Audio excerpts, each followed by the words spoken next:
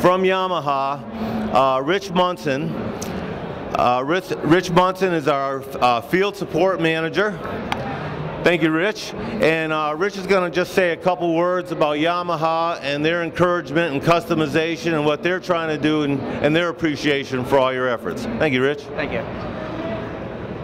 First of all, I'd like to say thank you from Yamaha for all the builders coming out today. We're very excited to be part of the Ultimate Builders Custom Bike Show, and it means a lot to us to have everybody from basically all genres of the motorcycle business coming in and actually doing one show together and kind of putting all the best of the best together. And this is really a great show. I saw a lot of awesome bikes. I mean, ranging from the sport bikes to the Harleys. It was really nice to see a good collection of bikes at one show. But for Yamaha, we spend a lot of time doing parts and accessories and accessorizing our bikes, so it's a great opportunity for us to come out and see what you guys have to offer everybody else in the motorcycle community. So I'd like to thank everybody who came out to participate and all the winners today. Everybody did a great job, and to be honest, you're all winners. So I'd just like to say thank you from Yamaha.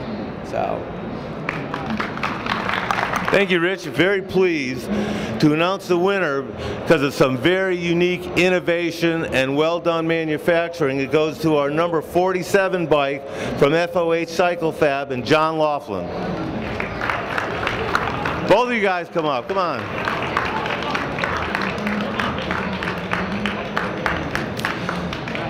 This was a Triumph Triple, and again, it was very understated. They had an aftermarket Honda car rim with a VRF hub attached to it, ZX636, front forks and wheels, custom trees and front fender, a super trussed out single-sided swing arm. It goes on and on. I mean, when you really started to look at this bike, the details were evident, the quality, and not only did they put the higher quality performance components on the bike, but they also reinforced the neck and they made sure that it was a very good functioning bike also. So very proud to give that first place. Thank you very much, Rich. I would like to have Jonathan come back up again because I do this all the time. I forget there's a little money involved with this. And we have a special check we'd like to take your photos with.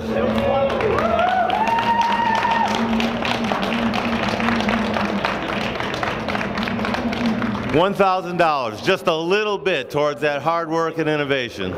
Thank you very much. Nice bike. This is Bob Kay from the Ultimate Builder Custom Bike Show in New York City. I have with me Roman and Johnny from FOH Cycle Fab, and the kind of a unique story here at this year's New York City Ultimate Builder Competition. Roman was responsible for the build of the first place in the performance custom class with a lot of help from Johnny, as I understand. But Roman also took a bold step and entered a cafe style bike into the freestyle. That was a very, very interesting, well executed bike. So let's talk about that Triumph Triple. That was very understated, but there was a lot of work done in terms of functionality and fabrication. So what drove you to that type of design exercise where you actually adapted? Let's start with that rear wheel and you know, the different hub and what you were doing there.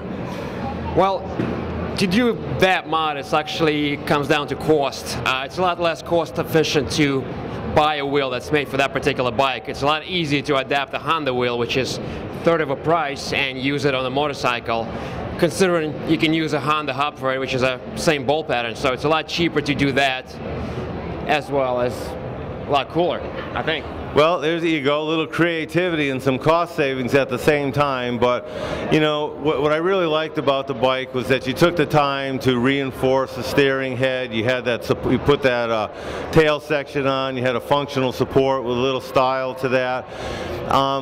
Let's talk about the crowd and the New York City people and how they appreciated the bike. How was your experience with the New York City crowd? Well, perhaps that question would be better suited for John. He was hanging out by the bike all weekend, and he had to deal with the mobs and the crowds and people constantly poking at it. All right, John, tell us then. What do you think about the New York City crowd here? You know, they were very interested in it. I mean, it's not too often you see a European street fighter in this venue, let alone the work that's been into it and the very different look. People are a lot of touchy-feely, so you have to stand by the bike and slap hands off the bike all day. But I guess if they're touching it, they like it. So I guess it's a good crowd.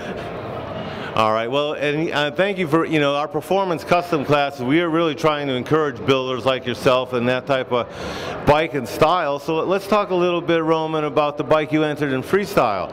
I understand that was a totally handmade, triangulated frame, and the body work was just gorgeous. It was perfect. So do you do these kind of builds for other people also?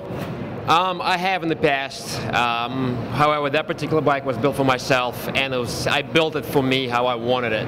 I built it for my weight and my height, and that's pretty much, I did exactly that. I don't know how else to describe it. It's my baby.